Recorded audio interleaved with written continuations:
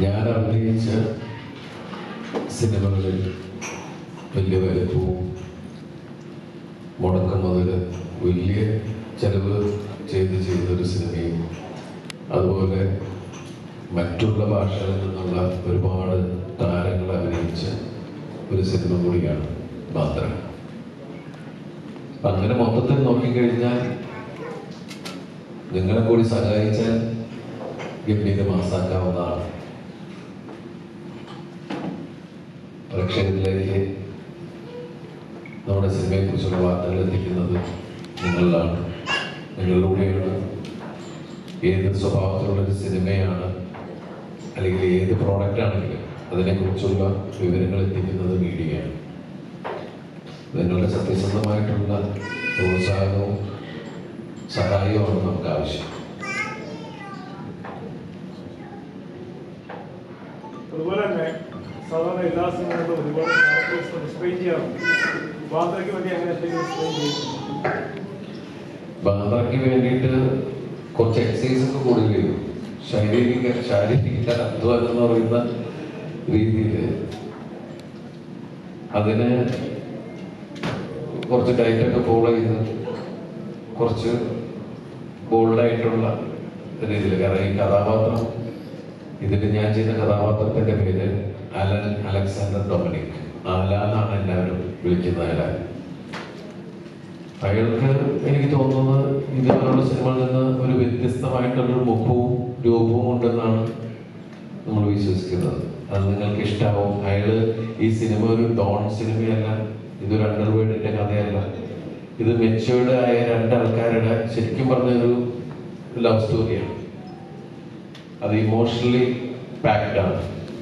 അയാളുടെ കുടുംബം, അയാളുടെ സുഹൃത്തുക്കൾ ഒക്കെ കൂടിയുള്ള ഒരു അതിൻ്റെ ഇമോഷനും വെച്ചാൽ വളരെ സാധാരണക്കാരനായ ഒരു ആലയിൽ നിന്ന് തുടങ്ങിയത് വലിയൊരു ക്യാൻവാസിലേക്ക് പോകുന്നതാണ്.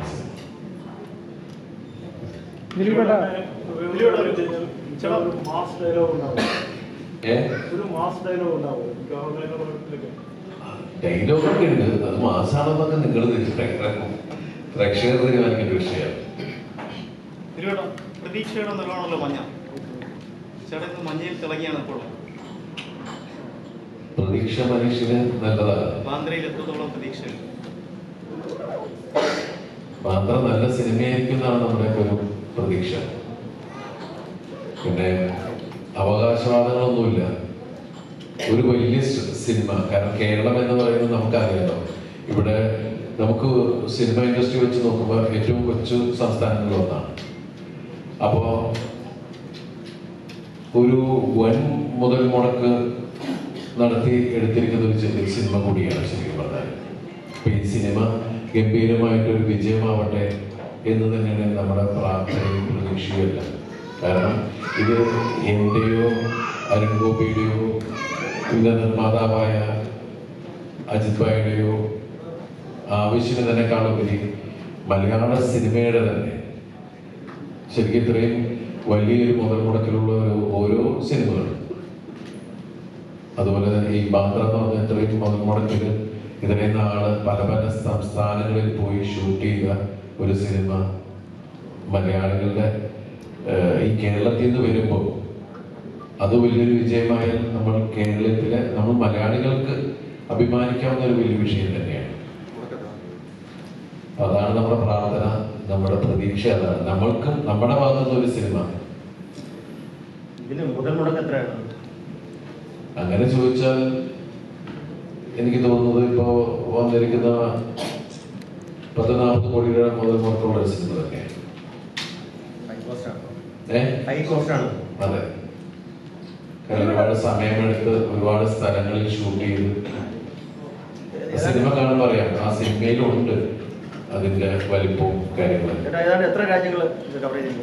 രാജ്യങ്ങളിലേക്ക് വിടില്ല, സംസ്ഥാനങ്ങളിലേക്ക് വിടി. ഇന്ത്യക്കകത്ത് തന്നെ ഉള്ള ഒരു കഥയായതുകൊണ്ട് പിന്നെ പുറത്തു പോകാനൊക്കെ ശ്രമിച്ചിട്ടുണ്ട്. കമൽഹാസന്റെയും ഷാരൂഖ് ഖാന്റെയും കരിയർ ഫേസ് ഏകദേശം ഇപ്പോൾ നിൽക്കുന്നത് ഒരുപോലെയാണ്. ഒരു 3-4 കൊല്ലത്തെ ഗ്യാപ്പ് ഉണ്ടായിരുന്നു. ഞാൻ കേശവ കൂട്ടുന്നില്ല. സ്ക്രീനിൽ വന്നത് ശരിക്കും കഴിഞ്ഞ 2 വർഷം സിനിമ ചെയ്തിട്ടില്ല. അതിനുശേഷം സിനിമ സ്ക്രീനിൽ വന്നത് വോയിസസ് ഒക്കെ ഇത്രയും വലിയ കാസ്റ്റും. എന്റെ ചോദ്യം, സാധാരണ എന്തെങ്കിലും ഒരു തരത്തിലൊരു ബുക്ക് കിട്ടുകയാണെങ്കിൽ പാൻഡി ലെവലിലേക്ക് പോകാനും പ്രൊമോഷൻ നടത്താനാണ് നിൽക്കുന്നത്. പക്ഷെ ഈ കാണുന്ന ഫ്ലെക്സിൽ തന്നെ ഇന്ത്യയിൽ ഒട്ടാകെയുള്ള ആർട്ടിസ്റ്റുകൾ, എന്നിട്ടും വളരെ ഗ്രൗണ്ടഡ് ആയിട്ട് ഇമോഷണൽ സിനിമയാണ്, വളരെ ഗ്രൗണ്ടഡ് ആയിട്ട് പ്രൊമോഷൻ നടത്താനുള്ള ഒരു കാരണം. അല്ല, സിനിമ വിജയിപ്പിക്കുന്നത് ജനങ്ങളാണ്. സിനിമ നമ്മൾ ഭയങ്കര നമ്മളെല്ലാവരും പറഞ്ഞു, നമ്മൾ ഒരവകാശവാദങ്ങൾ പറയുന്നില്ല. നിങ്ങൾ സിനിമ കാണുന്നു. ഈ സിനിമ നമ്മുടെ സിനിമയാണ്. ഇത് പ്രേക്ഷകർക്ക് വേണ്ടി ഉണ്ടാക്കിയിരിക്കുന്ന സിനിമയാണ്. ഈ സിനിമ ഇവിടെ വിജയിച്ചാൽ ഈ പറയുന്ന മറ്റുള്ള എല്ലായിടത്തേക്കും പോയേക്കാം. അപ്പൊ അതിന് വേണ്ടിയിട്ടാണ് നമ്മൾ ശ്രമിച്ചുകൊണ്ടിരിക്കുന്നത്. ഈ സിനിമയിൽ അന്യ സംസ്ഥാനത്ത് നിന്നും മറ്റുള്ള ഭാഷയിലെ താരങ്ങളെല്ലാം വന്നതിൽ 100% സിൻസിയറായിട്ടാണ് ഇതിൽ വർക്ക് ചെയ്തിരിക്കുന്നത്. അത് എല്ലാവരുടെ പെർഫോമൻസ് കണ്ടാൽ നമുക്ക് മനസ്സിലാവും. ഇപ്പോൾ തമന്നാജി ആണെങ്കിലും അവരെനിക്ക് തോന്നുന്ന ഏറ്റവും നല്ല പെർഫോമൻസ് ഒരു സിനിമയായിരിക്കും. അതുപോലെ തന്നെ ശരത്കുമാർ സാറാണെങ്കിലും ഡിനോമോണി ആണെങ്കിലും നമ്മളുടെ ഇവിടെ നിന്നുള്ളത് നമുക്ക് നമ്മുടെ ഏറ്റവും പ്രിയപ്പെട്ട ആളുകളായ ഗണേഷ് ചേട്ടനുണ്ട്. ഗണേഷ് ചേട്ടൻ്റെ അടുത്ത് വെച്ച് പറയുകയാണെങ്കിൽ ഏറ്റവും കൂടുതൽ സഹകരിച്ചിട്ടുള്ള ഒരാളാണ്. നിയമസഭ നടക്കുന്ന സമയത്താണ് ശരിക്കും പറഞ്ഞ എൻ്റെ ഷൂട്ടിംഗ് നടക്കുന്നത്. അപ്പോൾ ഇതിൻ്റെ ഷൂട്ടിംഗ് എന്ന് പറഞ്ഞാൽ ഏകദേശം ഒരു 100 ചില ദിവസങ്ങൾ തന്നെ നമ്മൾ മൊത്തത്തിൽ വരുമ്പോണ്ട്. പക്ഷേ ഓരോ സ്ഥലത്തും എൻ്റെ കൂടെയുള്ള ഞാൻ വളരെ സ്നേഹിക്കുകയും എൻ്റെ എന്താ പറയുക അച്ഛനെ പോലെ അച്ഛൻ കഴിഞ്ഞ് കഴിഞ്ഞിട്ടുള്ള ഒരു സ്നേഹബന്ധമുള്ള ഒരു ഏട്ടൻ്റെ പോലെ കാണുന്ന ഒരു കഥാപാത്രമാണ്. അപ്പൊ ഈ ക്യാരക്ടർ ഞാൻ എവിടേക്ക് പോകുന്നു എന്ന് പറഞ്ഞ പോലെ ഒരു നിഴൽ പോലെ നടക്കുന്ന ഒരാൾ എന്ന് പറയുന്നൊരു അത്രയും നമ്മളെ സപ്പോർട്ട് ചെയ്യുന്ന ഒരു ക്യാരക്ടറാണ്. അപ്പോ ഈ പറയുന്ന ഗുജറാത്തില്, രാജസ്ഥാൻ, ബോംബെ, ഡൽഹി എന്നൊക്കെ പറയുന്നത് ഇങ്ങനെ പോയിക്കൊണ്ടിരിക്കുന്ന സമയത്തല്ല പുള്ളി ഇങ്ങനെ പറക്കലായിരുന്നു. കാരണം പറയുന്ന സമയത്ത് നമ്മുടെ സിനിമയുടെ സമയത്ത് വേണം. പുള്ളി ശരിക്കും പറഞ്ഞ ഒരു സാമൂഹ്യ പ്രവർത്തകൻ, അതുപോലെ ഒരു ജനപ്രതിനിധി ഒക്കെയാണ്. അപ്പൊ അദ്ദേഹം MLA കൂടിയാണ് പത്തനാപുരത്ത്. അത്രയും കമ്മിറ്റ്മെന്റ് ഉള്ള ഒരാള് നിയമസഭയൊക്കെ നടക്കുമ്പോൾ ഒരു പ്രത്യേക പെർമിഷൻ കാര്യങ്ങളൊക്കെ വാങ്ങിച്ച് നമുക്ക് ഒരു ദിവസം പോലും ഒരു പ്രശ്നങ്ങളും ഇല്ലാതെ വന്ന് ഷൂട്ട് ചെയ്യാൻ നിന്നിട്ടുള്ളതാണ്. അതുപോലെ ഷാജോൺ വേറെ ഒരു സിനിമയ്ക്കും പോകാതെ തന്നെയാണ് ഈ സിനിമയുടെ കൂടെ നിന്നത്. പിന്നെ അത് ഇതിലെ വേറൊരു നായ കൂടിയുണ്ട്, മമത. അപ്പൊ ഇവരൊക്കെ വേറെ സിനിമ എല്ലാവരും നമ്മളുടെ കൂടെ ഈ സിനിമയ്ക്ക് വേണ്ടിയിട്ട് അത്രയധികം കോപ്പറേറ്റ് ചെയ്തിട്ട് നിന്നിട്ടുള്ള ആൾക്കാരാണ്. അപ്പൊ അങ്ങനെ നോക്കണമെങ്കിൽ ഈ പറയുന്ന ഇപ്പൊ നിങ്ങൾക്ക് കാണാം ഇതിൽ ഒരുപാട് പേശികളാണ്. അവരേറ്റവും കൂടുതൽ തെലുങ്ക് തമിഴ് സിനിമകളാണ് ചെയ്തുകൊണ്ടിരിക്കുന്നത്. ഇവിടെ മലയാളത്തിൽ പണ്ട് ഹീറോയിനായിട്ട് വന്നിട്ടുള്ള ആളാണ്. പിന്നെ നമ്മൾ കണ്ടത് രജനി സാറിന്റെ വൈഫായിട്ട് കമാലിലാണ് നമ്മൾ കണ്ടത്. അപ്പൊ ഇവരൊക്കെ ഡേറ്റുകൾ അഡ്ജസ്റ്റ് ചെയ്ത് നമ്മുടെ സിനിമ ഭയങ്കര സക്സസ് ആക്കാൻ വേണ്ടിയിട്ട് എല്ലാവരുടെയും ഒരു പ്രയത്നം ഉണ്ടായിട്ടുണ്ട്.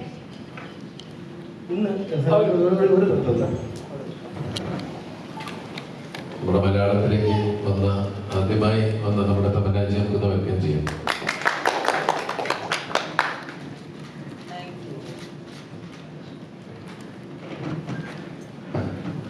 സമൂഹത്തിൽ ഉപയോഗിക്കുന്ന എന്തെങ്കിലും മെസ്സേജ് ഉണ്ട്? ഞാൻ പറഞ്ഞല്ല, നമുക്ക് ഇമോഷന് പല മുഖങ്ങളുണ്ട്. അത് സമൂഹത്തിന് എങ്ങനെയാണ് മെസ്സേജ് കൊടുക്കുന്നതെന്ന് ഓരോരുത്തരുടെ കാഴ്ചപ്പാടുകളും കാര്യങ്ങളുമാണ്. നിങ്ങൾ എന്തായാലും സിനിമ കാണും. സിനിമയെ വളരെ നല്ല മനസ്സോടുകൂടി നമ്മളൊരു സിനിമ ഉണ്ടാക്കി പോയി തിയേറ്ററിൽ നിന്ന് കാണാതെ സിനിമ എൻജോയ് ചെയ്യാൻ പോയി കാണുക. ഹലോ ദിലീപേട്ടാ, എന്റെ പേര് വർഷ വിജയൻ. ഞാൻ സിനിഫൈൽ അഡ്മിനാണ്. സോ ചേട്ടന്റെ ഫിലിംസിലെല്ലാം ഉദയകൃഷ്ണ സാറിന് ഒരു വലിയ പങ്ക് തന്നെയാണുള്ളത് മിക്ക ഹിറ്റ് മൂവീസിലും. അപ്പോൾ ഈ ഒരു ബാൻഡ്ര മൂവിയിലൂടെ ഉദയകൃഷ്ണ സാറിന് ഒരു തിരിച്ചുവരവ് പ്രതീക്ഷിക്കാമോ? അല്ല, തിരിച്ചുവരവ് എന്ന് പറഞ്ഞാൽ ഈ സിനിമ എല്ലാവർക്കും ആവശ്യമുള്ളതാണ്. ഇപ്പൊ എന്നെ സംബന്ധിച്ച് പറഞ്ഞാൽ ഈ സിനിമ എനിക്ക് വളരെ ആവശ്യമുള്ളതാണ്. അരുൺ ഗോപിനെ സംബന്ധിച്ച് പറഞ്ഞാൽ ഈ സിനിമ വളരെ ആവശ്യമുള്ളതാണ്. ഇപ്പൊ തമിഴ്നാട് സിനിമ പറഞ്ഞാൽ അവർക്കും ഈ സിനിമ ആവശ്യമുള്ള, കാരണം അവർ ഫസ്റ്റ് ഫിലിമാണ്. അജിത് വിനായക എന്ന് പറഞ്ഞ ആളെ സംബന്ധിച്ചും ഇത്രയും കോടി ചെലവാക്കിയ പൈസ മുടക്കിയിരിക്കുന്ന എന്താണ് ഒരു പിടി കിട്ടാത്തത്, എന്താ സംഭവിക്കാൻ പോണെങ്കിൽ ഇങ്ങനെ നോക്കിയിരിക്കുക. എല്ലാവർക്കും ഈ സിനിമ ആവശ്യമാണ്. ഈ സിനിമ നിങ്ങൾക്കും കൂടി ആവശ്യം എന്ന് പറഞ്ഞാൽ നിങ്ങൾക്കിത് കണ്ണിനും കാതിനും ഈമ്പം ഉണ്ടാക്കുന്ന ഭയങ്കര തിയേറ്ററിൽ എക്സ്പീരിയൻസ് ഉണ്ടാക്കുന്ന ഒരു സിനിമയായിരിക്കും. അതാണ് നമ്മുടെ പ്രതീക്ഷ, നമ്മുടെ ഒരു വിശ്വാസം. കാരണം ഇതിലെ മ്യൂസിക് ആണെങ്കിലും ഇതിലെ ക്യാമറ ആണെങ്കിലും ഇതിലെ ആളുകളുടെ പെർഫോമൻസ് ആണെങ്കിലും എല്ലാം. അപ്പൊ അങ്ങനെ വെച്ച് നോക്കുമ്പോൾ ഇപ്പോൾ ഉദയകൃഷ്ണ എന്ന് പറയുന്ന ഒരാള് അദ്ദേഹത്തിന്റെ 10-20 സിനിമയിൽ ഞാൻ അഭിനയിച്ചിട്ടുള്ളതാണ്. അതിൽ നിങ്ങൾ തന്നെ ഏറ്റവും കൂടുതൽ ഓമനിക്കുന്ന ചിത്രങ്ങളാണ് CID മുസ്ലിം, വാള, മറ്റേ റൺവേ, അതുപോലെ പലരും ഒരുപാട് കണ്ട ഏറ്റവും വലിയ ഹിറ്റായ സിനിമയാണ് മായാമോഹിനി, ക്രിസ്ത്യൻ ബ്രദേഴ്സ്. അത് കഴിഞ്ഞ് നമ്മളെല്ലാവരും ഒരുമിച്ച് അഭിനയിപ്പിച്ച ഒരു സിനിമയാണ് 2020. ഇത്രയും ഒരുപാട് സിനിമകൾ ചെയ്ത ഒരു എഴുത്തുകാരനാണ്. അപ്പൊ അദ്ദേഹം ഇപ്പൊ മനുഷ്യനെന്ന് പറയുമ്പോൾ അപ്സ് ആൻഡ് ഡൗൺസ് ഉണ്ടായിക്കൊണ്ടേയിരിക്കും. പക്ഷെ നമ്മള് നമ്മുടെ ജോലികൾ ചെയ്തുകൊണ്ടേയിരിക്കുക. അതിൽ ഏതാണ് ക്ലിക്ക് ആവണേ, ഏതാണ് നമുക്കറിയില്ല. ഇതിലേതാണ് നമുക്കറിയില്ല. എൻ്റെ സക്സസ്ഫുൾ ഫോർമുല എന്താണെന്ന് അറിയില്ല. അതറിയാമെങ്കിൽ നമുക്ക് അത് മാത്രം ചെയ്താൽ മതി. അപ്പൊ നമ്മള് പ്രാർത്ഥനയോടെ മുന്നോട്ട് ശ്രമിച്ചുകൊണ്ടിരിക്കുകയാണ്. ഇത് നന്നാവും, ഇത് നന്നാവണേ എന്നുള്ള പ്രാർത്ഥനകളാണ് ഇപ്പൊ നമ്മള് നിങ്ങളുടെ മുമ്പിൽ ഇരിക്കുന്നതും പ്രേക്ഷകരുടെ മുമ്പിലേക്ക് സിനിമ കൊണ്ടുവരുന്നത്. Thank you. Yes, definitely. All the best. Hi, Tamannaah. So I want to ask you a question. Like in your career, in your professional life, how much has been your friend circle, and how do you place Dileepettan as your friend or as a co-star, as a professional, or how close were you during your shooting time? I think in Bollywood we always treat people not just in a professional manner, but also in a friendly manner. How do you place Dileepettan in that? You know, I've not had, in my career, I've always kind of had, gotten my own way through industries and, not had any support from anybody or any guidance from anybody. So I definitely, after working on Bandra, Dileep sir is not just a friend, but he's also a guide. He's also someone I really respect, and someone with the kind of experience that he has in terms of characters. He's an actor I really look up to. So yeah, I think it's a great bond that we share, and he's really made me feel like a part of the family. So it's definitely a bond we share, and it's been a really fulfilling experience. I feel like I'm coming back to my comfort zone. When I'm coming here, when I'm coming to Thiruvananthapuram, or I'm going to Kochi, to do anything related to Bandra, it feels like I'm coming to my comfort zone. So I've not had anybody, any guidance all my career, but I do feel like he's someone I love talking to. I love learning from him because he has so much life experience and a wholesome life experience. So he's someone I would love to, always consider that and respect. Can we expect another movie? Yeah. Yes, why not? We should, we would, and I'm sure that with his range, it amazes me how every time he comes up with something completely, like he physically transforms and he also, plays different characters. So I'm sure when we come back together next time, it should be something explosive.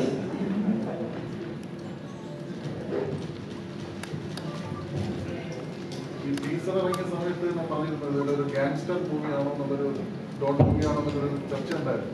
ഇത് അത്തരത്തിലുള്ളൊരു മൂവിയാണോ? ഇല്ല, അതാണ് നമ്മൾ നേരത്തെ പറഞ്ഞല്ലോ. ഇതൊരു മെച്യൂർഡായ രണ്ടു പേരുടെ യാദർശികമായി ജീവിതത്തിൽ കണ്ടുമുട്ടേണ്ടി വന്ന രണ്ടു പേരുടെ ലവ് സ്റ്റോറിയാണ്. രണ്ടുപേര് രണ്ട് സ്ഥലത്ത് നിൽക്കുന്ന രണ്ടുപേരാണ്. അത് ആ യാത്രക്കിടയിൽ സംഭവിച്ചു പോകുന്ന സംഭവങ്ങളാണ് കാരണം നമ്മൾ ഫേസ് ചെയ്യുന്ന ഓരോ സിറ്റുവേഷൻസ് ആണല്ലോ നമ്മളെ കൊണ്ട് ഓരോന്ന് ചെയ്യിപ്പിക്കുന്നത്. അത് നമ്മൾ ചങ്കൂറ്റത്തോടുകൂടി മുന്നോട്ട് പോകുന്നു. അതൊരു വളരെ നോർമലായ സാധനം ഭയങ്കര വലിയൊരു ക്യാൻവാസിലേക്ക് പോകുന്നു എന്ന് പറയുന്നതാണ് ഈ സിനിമ. അദ്ദേഹം പറഞ്ഞത് ഇതുവരെ ഞാൻ ഇങ്ങനത്തെ ഒരു രീതിയിലുള്ള സിനിമയിൽ അഭിനയിച്ചിട്ടില്ല. ഇത് ഒരു തമാശ അങ്ങനത്തെ ഒരു സിനിമ എന്ന് വെച്ചാൽ ഇതൊരു ഡാർക്ക് മൂവിയൊന്നുമല്ല, ഇതൊരു പ്ലസന്റ് മൂവിയാണ്. ഇതിലെ പാട്ടുണ്ട്, സിറ്റുവേഷൻ ആവശ്യപ്പെടുന്ന സമയത്ത് അടിച്ചിട്ടുണ്ട്, ഇതിൽ ഇമോഷനുണ്ട്. നിങ്ങൾ പെർഫോമൻസ് ഓറിയന്റഡ് മൂവിയാണ് ശരിക്കും. അത് എല്ലാ ആക്ടേഴ്സും കൂടി ഒരുമിച്ച് കാണുമ്പോൾ നമുക്ക് പിന്നെ നമ്മൾ കാണാത്തൊരു ഡിഫറെന്റ് ഫീൽ. ഇപ്പൊ ഇതില് തമിഴിൽ നിന്ന് ആൾക്കാരെ അഭിനയിച്ചിട്ടുണ്ട്, ഹിന്ദിയിൽ നിന്ന് അഭിനയിച്ചിട്ടുണ്ട്. അപ്പൊ ഏത് ആൾക്കാരാണെങ്കിലും ഒരിക്കലും അവരെ കൊണ്ട് നമ്മൾ നിർബന്ധമായിട്ട് മലയാളം പറയിപ്പിക്കുക അങ്ങനെയൊന്നുമല്ല. നമ്മൾ ഒരു സ്ഥലത്തേക്ക് ചെല്ലുമ്പോൾ നമ്മൾ ബോംബെ ചെല്ലുമ്പോൾ അവിടെ കാണുന്ന ആൾക്കാർ ഹിന്ദി സംസാരിക്കുന്ന ആൾക്കാർ. അപ്പൊ നമുക്ക് അറിയാമെങ്കിൽ നമ്മൾ ഹിന്ദി സംസാരിക്കും, അല്ലെങ്കിൽ ഇംഗ്ലീഷ് സംസാരിക്കും. പക്ഷെ അവർ ഹിന്ദിയിലായിരിക്കും നമ്മളോട് സംസാരിക്കും, ചിലപ്പോൾ അവർ ഇംഗ്ലീഷ് സംസാരിക്കും. തമിഴിൽ ഒരാളാണെങ്കിൽ നമ്മൾ തമിഴാണ് നമ്മളോട് സംസാരിക്കുന്നത് എന്ന് പറയുന്ന പോലെ ഇതില് ആ ഒരു റിയൽ സാധനങ്ങളെല്ലാം നമ്മൾ ഇതിൽ പിടിച്ചിട്ടുണ്ട്. അത് ആരും കറക്റ്റായിട്ട് അത് ചിത്രീകരിച്ചിട്ടുണ്ട്. അതുകൊണ്ടാണ് പറഞ്ഞത്, ഡിഫറെന്റ് ആളുകൾ ഡിഫറെന്റ് ലാംഗ്വേജിൽ ഒരേ സ്ക്രീനിൽ നിന്ന് ബിഹേവ് ചെയ്യുമ്പോൾ നമ്മളിങ്ങനെ രസകരമായിട്ട് നോക്കിയിരിക്കുന്നത് എനിക്ക് ഫിലിം കണ്ടപ്പോൾ അതിന് ഓഡിയൻസ് എനിക്ക് ഫീൽ ചെയ്ത ഭയങ്കര സ്ക്രീൻ പ്രസൻസ്, സ്ക്രീനിലൊരു നല്ല വേറൊരു ഫീൽ ഉണ്ടാക്കുന്ന സിനിമ. എനിക്ക് അടുത്ത കാലത്ത് മലയാളത്തിൽ അങ്ങനെ ഒരു രീതിയിലുള്ള ഒരു അപ്രോച്ച് മീൻസ് അങ്ങനെ ഒരു എക്സ്പീരിയൻസ് ഫീൽ ചെയ്തിട്ടില്ല എന്നാണ് ഞാൻ വിശ്വസിക്കുന്നത്. ഞാൻ കണ്ടില്ല അടുത്ത സിനിമകളിലൊന്നും അങ്ങനെ മലയാളത്തിൽ. അപ്പൊ അതിന് വേണ്ടിയിട്ട് സിനിമ ശരിക്കും കുറച്ചുകൂടി നേരത്തെ ഇറങ്ങണമായിരുന്നു എന്നാണ് ഞാൻ ആഗ്രഹിച്ചിരുന്നത്. പക്ഷെ ഓരോന്നിനും ഓരോ സമയത്ത് ദാസ എന്ന് പറയുന്നത് പോലെ നമ്മൾ ഈ സമയത്ത് നമ്മൾ ഈ സിനിമ ഇട്ട് വന്നിരിക്കുകയാണ്. 7 വർഷത്തിന് ശേഷം അവർ നായികയുടെ ഡാൻസ് ചെയ്തതെന്ന് കഴിഞ്ഞ ദിവസം പറഞ്ഞു. അതെ, തമന്നയായിട്ടുള്ള എക്സ്പീരിയൻസ് ചെയ്തത് പറഞ്ഞല്ലോ. ഞാൻ വെച്ചിട്ട് എനിക്കൊരു വലിയ ഭാഗ്യമാണ്. കാരണം ഇന്ത്യയിലെ തന്നെ ഏറ്റവും വലിയ സ്ക്രീനിൽ ഏറ്റവും നന്നായിട്ട് ഒരു ഗ്രേറ്റ് ഡാൻസറാണ് നമ്മുടെ അടുത്തിരിക്കുന്ന തമന്നാച്ചി. കാരണം അത് മാത്രമല്ല, നമ്മൾ ഒരുപാട് സിനിമകൾ നമ്മൾ പല ഭാഷകളിൽ നമ്മൾ കണ്ടതാണ്. ആ സിനിമകളിലൊക്കെ ഹീറോയിനായിട്ട് നമ്മൾ ഞാൻ ആഗ്രഹിച്ചിട്ടുണ്ട് ഇവരുടെ കൂടെ വർക്ക് ചെയ്യാൻ സാധിച്ചിരുന്നെങ്കിൽ ഇവരുടെ കൂടെ. കാരണം സ്ക്രീൻ സ്പേസ് നമ്മൾ സ്ക്രീനിൽ, പക്ഷെ ഒരിക്കലും അത് യാഥാർത്ഥ്യമാവുമെന്നൊന്നും ഞാൻ വിശ്വസിച്ചിട്ടില്ല. പക്ഷെ യാദർശികമായിട്ട് അങ്ങനെ ഒരു കഥ വന്നപ്പോ, കഥ പറഞ്ഞുകൊണ്ട് അരുണും അബുദീനും കഥ പറഞ്ഞുകൊണ്ടിരുന്ന സമയത്ത് എൻ്റെ മനസ്സിൽ വന്ന നമ്മള് ഒരാളെ ഇത് പറയുന്നത് നമ്മൾ അറിയാതെ സ്കെച്ച് വീഴുക എന്ന് പറയുന്നത്, അങ്ങനെ സ്കെച്ച് വരുമ്പോൾ എനിക്ക് ഫീൽ ചെയ്തത് എനിക്ക് തമന്നാജിയുടെ മോഹമാണ്. അപ്പൊ ഞാൻ പറഞ്ഞു, ഈ സിനിമയിൽ എനിക്ക് ഫീൽ ചെയ്യുന്നത് ഈ കഥാപാത്രം അവരാണ്. അവരല്ലാതെ നമുക്ക് വേറെ ആളെ ചിന്തിക്കാൻ പറ്റുന്നില്ല, ഞാൻ കാണുന്നില്ല. കാരണം അവർ ഓക്കെയാണെങ്കിൽ മാത്രമേ ഇനി ഈ സിനിമയുടെ കാര്യങ്ങൾ മുന്നോട്ട് വിട്ട് കാര്യമുള്ളൂ. ആദ്യം അവരെ കൊണ്ടുപോകാൻ, അതിന്റെ പുറകെ പോകും എന്ന് പറഞ്ഞിട്ടാണ് പിന്നെ ആരുടെ വിട്ടത്. പക്ഷെ ഡ്രീം കംസ് ട്രൂ എന്ന് പറയുന്ന പോലെ ആ സ്ക്രീനിൽ ഞാൻ കണ്ട നായിക ഇന്ന് നമ്മുടെ കൂടെ നമ്മുടെ മുമ്പിൽ ഇരിക്കുന്ന ഈ സിനിമയ്ക്ക് വേണ്ടിയുള്ള പ്രൊമോഷൻ അവർ വന്നിരിക്കുന്നു. ആ സിനിമ ഈ നവംബർ 10 നിങ്ങളുടെ മുമ്പിലേക്ക് വരാൻ പോവുകയാണ്. നിങ്ങൾ ഈ സിനിമയെ ഒരിക്കലും, അത് എൻ്റെ ഒരു റിക്വസ്റ്റ് ആണ് എല്ലാവരോടും, നിങ്ങൾ ഈ സിനിമ പോസ്റ്റ്മോർട്ടം ചെയ്യാനല്ല വന്നിരിക്കേണ്ടത്, നിങ്ങൾ എൻജോയ് ചെയ്യുക. അത് ആ ഒരു മനസ്സോട് കൂടിയേ നിങ്ങൾ വന്നിരിക്കാൻ പാടുള്ളൂ. പിന്നെ ഞങ്ങളെ സപ്പോർട്ട് ചെയ്യാം ഈ ഒരു എഫേർട്ടിനെ, അതൊരു റിക്വസ്റ്റാണ്. ദിലീപേട്ട, ഈ പാൻ ഇന്ത്യൻ പരിവേഷം കിട്ടാൻ വേണ്ടിയാണോ ഇത്രയും വലിയ വലിയ സിനിമകളിലുള്ള സിനിമാ താരങ്ങളെ കൊണ്ടുവന്നത്? സിനിമയ്ക്ക് അത് അനിവാര്യമായിരുന്നു, എന്തുകൊണ്ടാണ്? നമ്മൾ ഈ നിമിഷം വരെ ഇതൊരു പാൻ ഇന്ത്യൻ സിനിമ എന്ന് സംസാരിച്ചിട്ടില്ല. ഈ സിനിമയ്ക്ക് അത് ആവശ്യമാണ്. ഈ പറയുന്ന ആളുകൾ വന്നാലാണ് ഈ സിനിമയ്ക്ക് ഒരു സത്യസന്ധത ഫീൽ ചെയ്യുള്ളൂ. ഇപ്പൊ ഇവിടുന്ന് ഈ സിനിമയുടെ കഥ കാണുമ്പോൾ നിങ്ങൾക്ക് മനസ്സിലാവും, ഇവിടുന്ന് ഈ പറയുന്ന കഥാപാത്രങ്ങൾക്കെല്ലാം ഇവിടുന്ന് ആർട്ടിസ്റ്റുകളെ കൊണ്ടെന്ന് വെച്ചാൽ ഈ സിനിമ എങ്ങനെ ഉണ്ടാവുന്നത്? ഈ സിനിമ ഒരിക്കലും ഈ കഥ വർക്കൗട്ട് ആവില്ല. നമ്മൾ കാണുന്ന ഒരാൾ, ഇപ്പോ ശരത്കുമാർ സാറിന്റെ ക്യാരക്ടർ ആണെങ്കിലും തമന്നാജിയുടെ ക്യാരക്ടർ ആണെങ്കിലും ഡിനോമോറിയുടെ ക്യാരക്ടർ ആണെങ്കിലും എല്ലാം ഇവിടുന്ന് ഒരു ആക്ടറെ നമുക്ക് അവിടെ പ്ലേസ് ചെയ്യാൻ പറ്റില്ല. ഈ പറയുന്ന ക്യാരക്ടറിന് ഹീറോയിന് ഇവിടുന്ന് ഒരാളെ പ്ലേസ് ചെയ്യാൻ പറ്റില്ല. ഇതില് മമത ചെയ്ത ഒരു ക്യാരക്ടറുണ്ട്. ശരിക്കും ഞാനും മമതയും നിങ്ങൾക്കറിയാം, 3-4 സിനിമകള് നിങ്ങൾ എല്ലാവരും 2 കൈ നീട്ടി സ്വീകരിച്ച സിനിമകളാണ്. പക്ഷെ ഈ സിനിമയില് മമത വന്നു കഴിഞ്ഞപ്പോ അത് വേറൊരു രീതിയിൽ തന്നെയാണ് അവർ പെർഫോം ചെയ്തിരിക്കുന്നത്. അപ്പൊ ഓരോ ആൾക്കാരും വളരെ ആവശ്യമായിട്ടുള്ള ആൾക്കാർ തന്നെയാണ് സിനിമ നിൽക്കുന്നതാണ് ഞാൻ സിനിമ കണ്ടപ്പോൾ എനിക്ക് തോന്നിയത്. അത് പാൻ ഇന്ത്യൻ സിനിമ എന്ന് നമ്മൾ ഉണ്ടാക്കാനോ ഒന്നുമല്ല, ഈ സബ്ജക്റ്റ് അത് ഡിമാൻഡ് ചെയ്യുന്നുണ്ട്. ഈ സബ്ജക്റ്റ് അങ്ങനെ പോയാലേ ഇത് വർക്കൗട്ട് ആവുള്ളൂ. അത് നിങ്ങൾക്ക് സിനിമ കാണുമ്പോൾ മനസ്സിലാവും. പക്ഷെ അതേ സമയത്ത് മലയാള സിനിമയിൽ ഇറങ്ങുന്ന സിനിമകളിൽ പകുതിയിൽ കൂടുതലും പരാജയപ്പെടുകയാണ്, സിനിമകൾ വിജയിക്കുന്നില്ലെന്നൊരു പരാതി പ്രൊഡ്യൂസേഴ്സ് അസോസിയേഷനിൽ നിന്ന് പലവട്ടം പറഞ്ഞു കേട്ടിട്ടുണ്ട്. അപ്പോൾ അങ്ങനെ വരുമ്പോഴത്തേക്ക്, ഇത്രയും വലിയ ആർട്ടിസ്റ്റുകൾ വരുമ്പോഴത്തേക്ക് ബഡ്ജറ്റ് കൂടുകയാണ്. അപ്പം അതൊക്കെ തിരിച്ചെടുക്കാൻ പറ്റുന്ന തരത്തിലോട്ടുള്ളൊരു സിനിമയായിട്ട് വളരെ മലയാള സിനിമയ്ക്ക് പറ്റുന്നുണ്ടോ, നമ്മുടെ സിനിമയ്ക്ക് പറ്റുന്നുണ്ടോ? ഈ സിനിമ ഇറങ്ങാൻ പോകുന്നൊരു സിനിമയാണ്. നമ്മുടെ പ്രതീക്ഷ ഇതൊരു വലിയ വിജയമാവണം എന്ന പ്രാർത്ഥനയോടെയാണ് ഈ വലിയൊരു വള്ളം കടലിലേക്ക് ഇറങ്ങുന്നത്. അത് പ്രേക്ഷകന്റെ കയ്യിലാണ്, പിന്നെ സർവശക്തനായ ദൈവത്തിന്റെ കയ്യിലാണ്. ഈ സിനിമ ഇപ്പൊ നമ്മുടെ കയ്യിൽ നിന്ന് എല്ലാ സ്ഥലത്തും അപ്ലോഡ് ചെയ്ത് കഴിഞ്ഞു. ഈ സിനിമ സത്യം പറഞ്ഞാൽ നമ്മുടെ കയ്യിൽ നിന്ന് വേറെ സ്ഥലത്തേക്ക് ഇറങ്ങാൻ വേറെ ഇതിൽ നിൽക്കണം. നമ്മളൊരു സിനിമ പരാജയപ്പെടുകയോ വിജയിക്കുമെന്ന് ഒന്നും അറിയാതെയാണ് നമ്മൾ അന്ധമായിട്ടാണ് ഈ സിനിമയെ ജനങ്ങളുടെ മുമ്പിലേക്ക് കൊണ്ടുവരുന്നത്. ഏതൊരു സിനിമയാണെങ്കിലും ചിലപ്പോൾ നിങ്ങൾക്കത് ഇഷ്ടമായേക്കാം, ചിലപ്പോൾ ഇഷ്ടമാവില്ലായിരിക്കാം. രണ്ടിലും അല്ലേ? അപ്പോൾ ഒരിക്കലും ഒരാൾ പരാജയപ്പെട്ടേക്കാവുന്ന സിനിമയാണെന്ന് പറഞ്ഞിട്ട് ഒരാൾ ഒരു സിനിമയും ഇറക്കില്ല. വിജയിക്കട്ടെ എന്ന് പറഞ്ഞിട്ട് തന്നെയാണ് എല്ലാ സിനിമകളും കൊണ്ടുവരുന്നത്. ബാക്കി ഡിപ്പെൻസ്, അത് ടേസ്റ്റിനെ ബേസ് ചെയ്ത് നിൽക്കുന്ന കാര്യമാണ്. ഓഡിയൻസിന്റെ ഫൈനൽ ജഡ്ജസ് എന്ന് പറയുന്നത് അവരാണ്, ഓഡിയൻസാണ്. നിങ്ങൾ ത്രൂ മീഡിയ അവരിലേക്ക് എത്തിക്കുന്നു ഏത് തരത്തിലുള്ള സിനിമ എങ്ങനെ.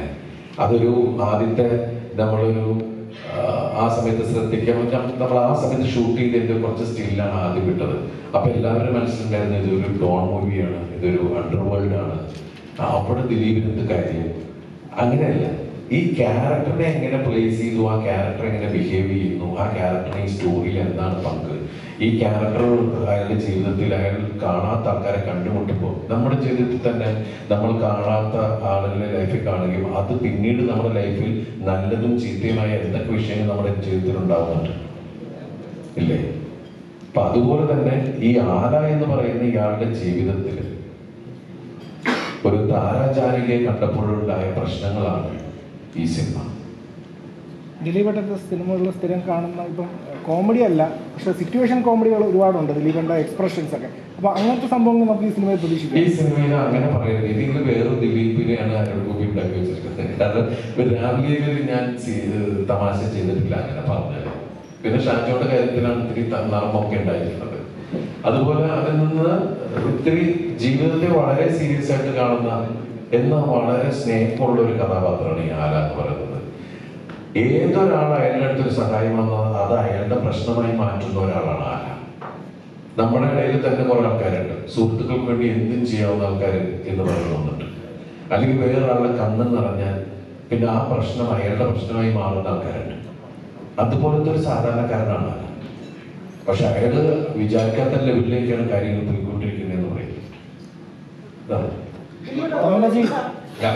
ഒരുപാട് രീതിയിൽ അരുൺചേട്ടൻ കൊണ്ടുവന്നിരിക്കുന്നതായിരിക്കും ആനയുടെ കാർ നമ്പർ പോലും ഫ്ലിപ്പ് ചെയ്ത ദിലീപിന്റെ. ഇതുപോലെ കുറെ ഫാൻ ബോയ് നിമിഷങ്ങൾ ഈ പടത്തിൽ അരുൺചേട്ടൻ രാമഗിരി കൊണ്ടുവരും ഉണ്ടാവും.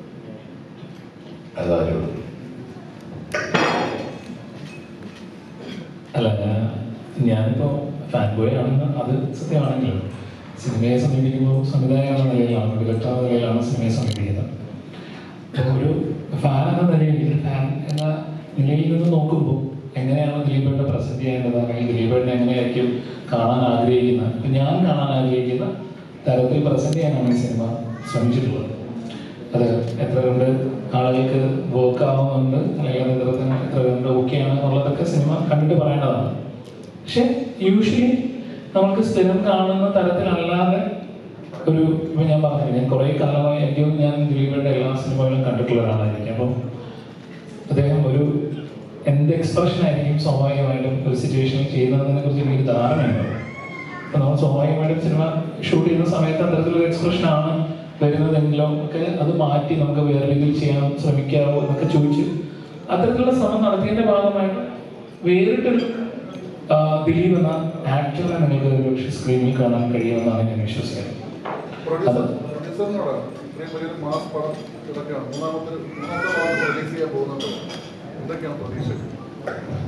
പ്രിയ മാധ്യമ സുഹൃത്തുക്കളെ നമസ്കാരം. ഞാൻ നേരത്തെ കൊച്ചി പ്രസ് മീറ്റിലും പറഞ്ഞു, ദിലീപിനെ വെച്ച് പറയണമെന്ന് എൻ്റെ വലിയ ആഗ്രഹമായിരുന്നു. കാര്യം ആദ്യമായി ഞാൻ അരുണ പരിചയം